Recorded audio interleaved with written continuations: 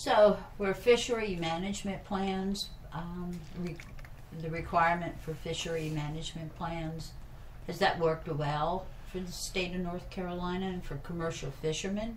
I think it's worked well for the resource, and as such has worked well as far as the big picture is concerned for commercial fishermen.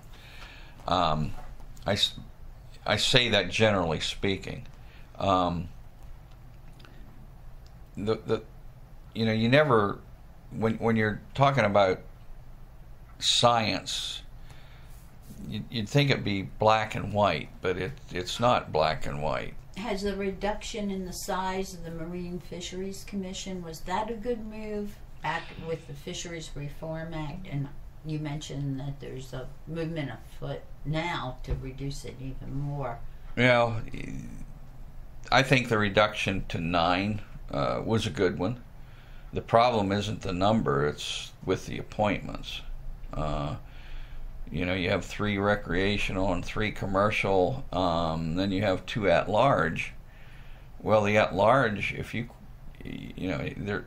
that language probably needs to be tightened up a little bit, maybe a lot. If you are obviously qualified to sit in a commercial fishing seat, you shouldn't sit in an at large seat. If you obviously qualify to sit as a recreational fisherman, you shouldn't sit in a large seat. That should be reserved for somebody that's a consumer, that's a chef, that has an interest has shown an interest in these issues, but not one that qualifies to sit in one of the other seats, and because that can be abused, and certainly has been abused of late. The advisory committee process established by the Fisheries Reform Act, has that worked well? Well, that depends who you ask. I've seen some recreational folks that don't think so, and some commercial folks that don't think so. They are, after all, advisory, which, the commission doesn't have to take their recommendations, but again, it depends on how those advisory panels are made up, and that's up to the chairman. That's why the chairman's position is so important.